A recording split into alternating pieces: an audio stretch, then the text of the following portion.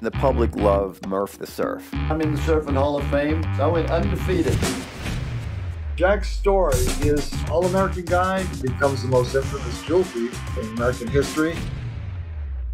It was like an Ocean's 11 story, how brazen they were. I'm in the front page of the newspapers. I'm in television. I'm a big deal. When you hear the name Jack Murphy, what words come to mind? Murderer. And that's when everything started changing.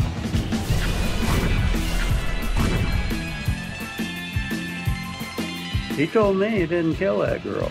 Then he got born again. Murf the Surf found religion.